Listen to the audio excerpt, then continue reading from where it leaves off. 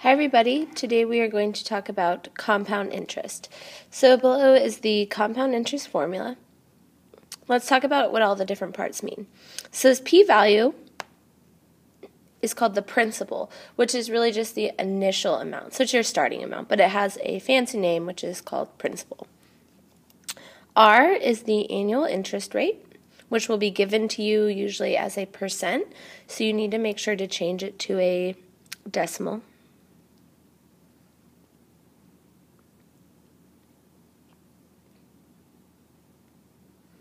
Okay, N is the number of times your investment is compounded each year.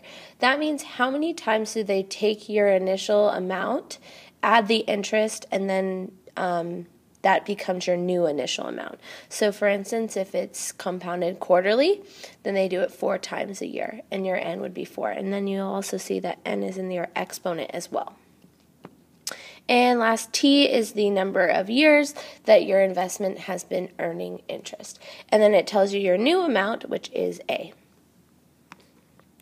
So let's give this a try. It says you deposit $9,000 into an account that pays 1.46 annual interest. Find the balance after 3 years when the interest is compounded in the following ways. So I see that this $9,000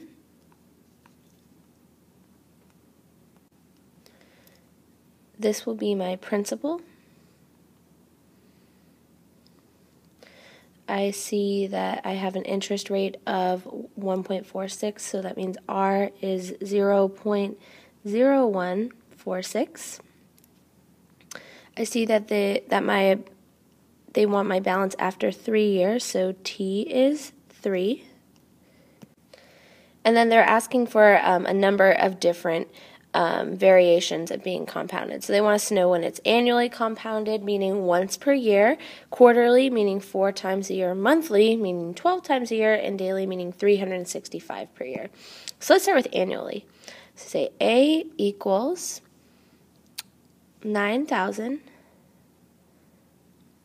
times 1 plus 0.0146 divided by 1, because I'm compounded annually 1 time per year, times 1 to the 1 times 3, or to the third power. Now if you plug that into your calculator, you need to make sure to be very careful with your use of parentheses. You should get $9,399.98. Okay, let's try compounded quarterly. So my principal is the same. So 1 plus 0.0146 divided by 4, because it's compounded 4 times a year, to the power of 4 times 3, N times T. If you plug that into your calculator, you should get $9,402.21. Let's try monthly.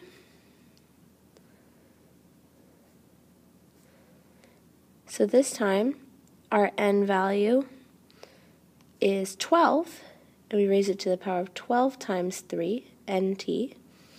And for this, you should get $9,402.71.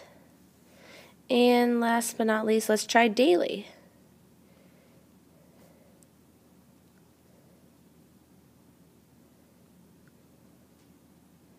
So since there are 365 days in a year, we will do 365 times 3.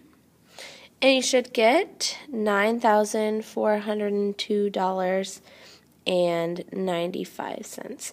So you can see that each year, that first jump from annually to quarterly is a little bit larger, and then from there on, the extra amount that you earn is pretty incremental, but if you really are investing a large amount of money, it can make a difference. Now, I think the trickiest part of these problems is honestly plugging them into the calculator. You just have to be really clear, in your calculator to put parentheses around things that are being multiplied or divided, because remember, your calculator will follow order of operations. So you need to be very clear what order you want your calculator to simplify in. And that is it for today.